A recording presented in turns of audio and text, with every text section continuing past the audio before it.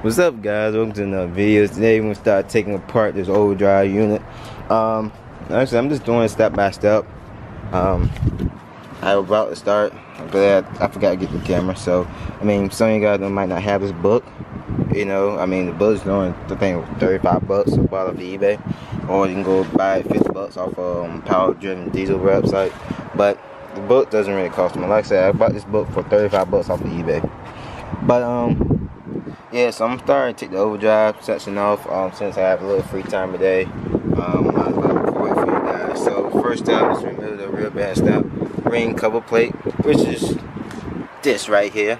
Started taking the bolts off. That's when I realized I had my camera. But it's a T25 torch bit. So just let you guys know. So once you get that off, like I said, I'm bagging and tagging all my stuff and pulling the shelf, so when I start putting this thing back together, I have everything already set. So yeah, so basically this, it's a T25 torch bit, as you can see right here. If the camera focus,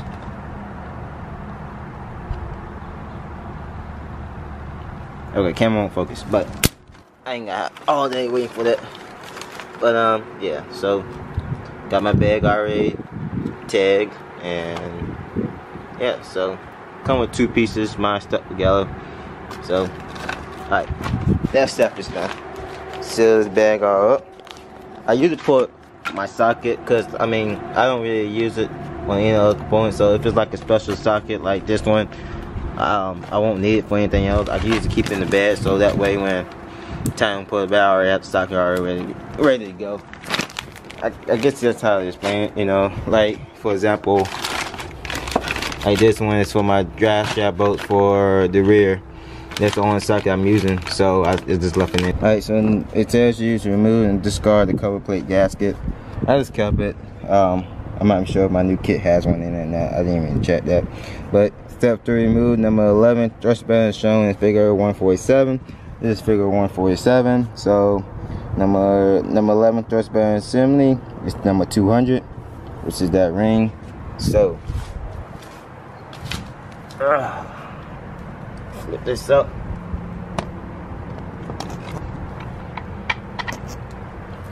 And this figure. So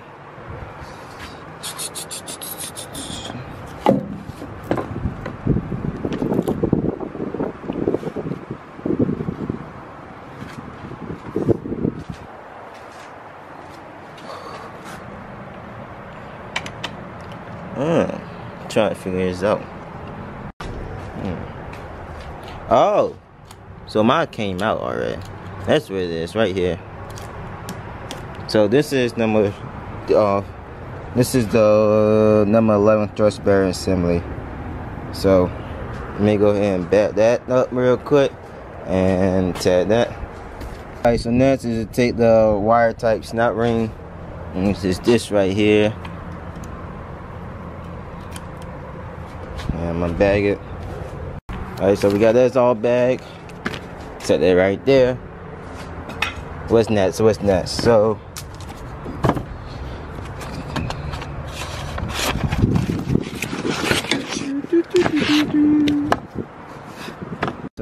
next step is remove the OverDrive clutch pack for diesel engine with required 6 fishing and 6 steel plates as shown in figure 150. Okay, cool step. Alright, so I guess we gotta start removing all these clutch plates. I don't really need them since I have new one, but just go ahead and save them. I know I gotta get a bigger bag because they won't fit in the small bags I have. But they pretty toasty.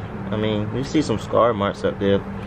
But go ahead and start removing that. It says remove right here.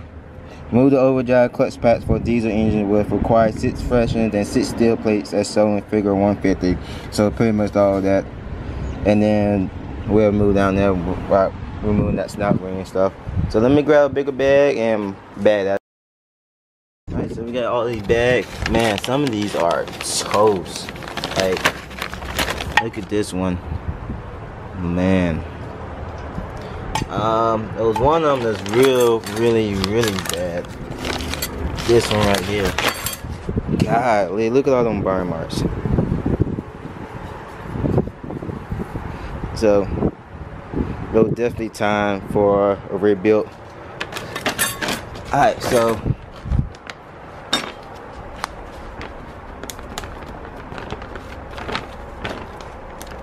need to give it a GoPro. That's what I really need. So this thing, I can do this with 2 hands instead of 1. But alright, let's go to the next step. So you remove the step plate. It's in the bed with the clutches. I pulled that out. So next step is actually remove the snap ring, which is right here, as you can see. So go ahead and take that out real quick. Alright, so next up is to turn the OverDrive housing over and release the ball bearing snap ring using snap ring pliers as shown in figure 151. So this figure 151 right here. So basically where that cover was at, use a plier to take off that snap ring. So let's turn this bad girl over and let's do that.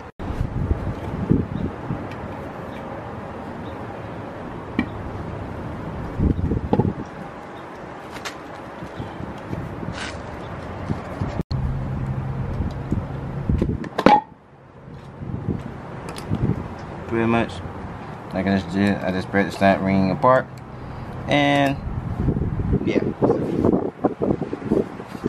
Next step is next step is remove the OverDrive housing from OverDrive gear train as shown as 152. So pretty much take the housing off, remove the snap ring from the output shaft that retain the ball bearing as shown in 153. Then remove the output shaft ball bearing as shown in 153. Simple. So pretty much take this off.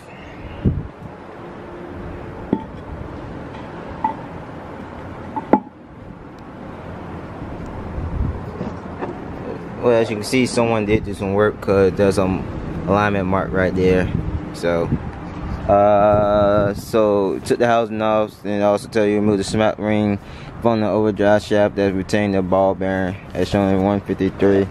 So snap ring, so the ball bearing to output shaft snap rings, and it's raining. Wow. So our snap ring, where is our snap? Oh, right there. So that's our snap ring right there. So it tells you to remove that. Oh my god, I can't believe it's raining right there. It's been warm all day long, and when it start raining, when I start working the transmission. Alright, so we got the snap ring out. I'm gonna go ahead and back this up real quick. Right, next it was the brush that removed the output shaft ball bearing, which is pretty much this that's moving around. So pretty much should just lift right up. Yeah. Gotta come up straight up, and yeah, so please be careful with these. These are easy to come off. So just handle these as gentle as possible. As you can see, the ball is inside on the rollers. So, well, this one really got rollers, but you know what I'm talking about. So, go ahead and back this up real quick, and then we're gonna move to the next step.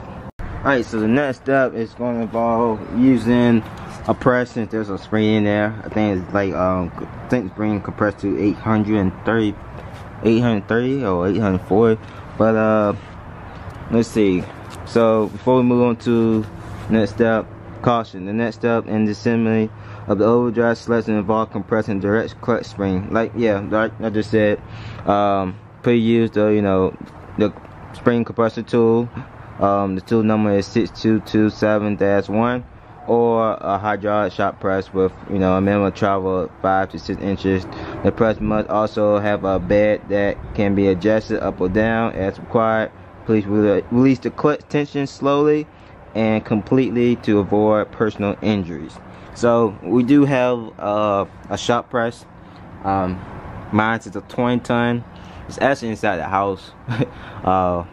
We just literally just got that thing, so I haven't made room out here in the garage yet. Not until we get this thing out first.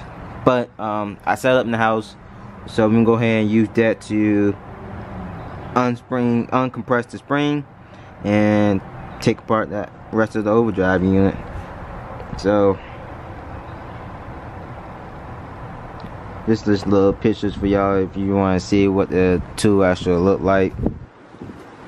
So alright, so I'm gonna go ahead and start doing that. Alright, so this is my 20-ton press that I just bought. As you know, like I said earlier in the video and previous video, like I said, I don't have any room in the garage, so it's in the corner of the house that we don't really use. So I don't have the compress tool, but I do have this bearing puller. So pretty much I think it'll hold up to 830 pounds. So pretty much the other one is literally the same thing but a little bit longer and has 4 legs instead of 2. So what I'm going to do, since this, when you start compressing this part, the center is going to raise up, come through. So I'm gonna cut off the little ledges so that way the center shaft can come out as we pushing this in.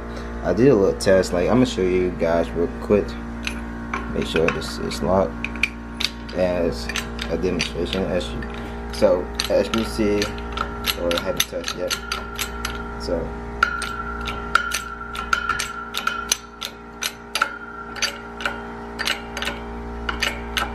you can see that the center shaft is coming up, so it's not going to clear with these ledges, and so I'm gonna cut them off, and so that way the center can clear. So when we start pushing this down, that we won't come into an issue. So I think this actually don't work. If it don't, like I said, I'm gonna take my time doing it, and yeah. So let me release this real quick.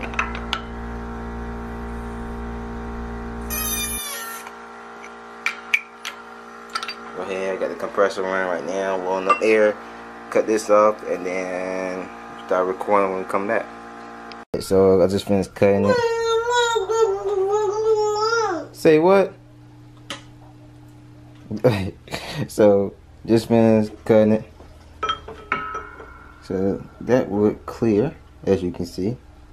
So I'm gonna go ahead and start uncompressing this. Take the 2 rings off. It's one inside and one on the outside.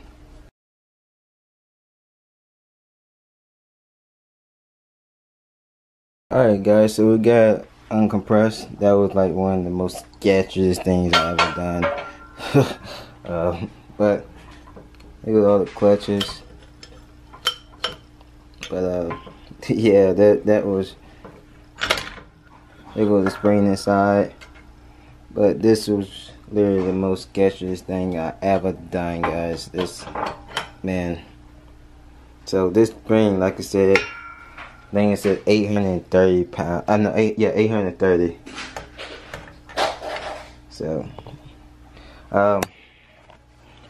let's see what the next step said, you guys. Let's see. So we undid that. So slowly, we'll overdrive clutch and hub. We just did that. Separate the overdrive direct clutch patch from the overdrive clutch hub, as shown in figure 159. Pretty much what I just did, lifted all up, all the clutches and everything.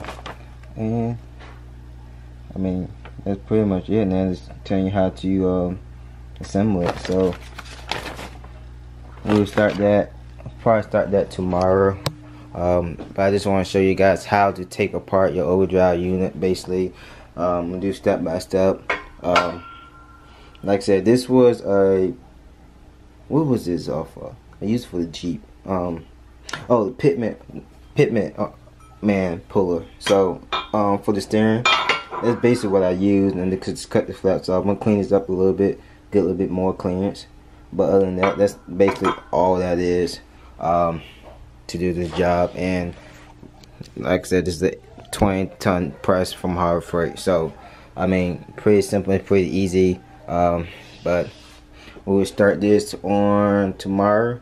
Make another video of how to put it all back together with the power driven diesel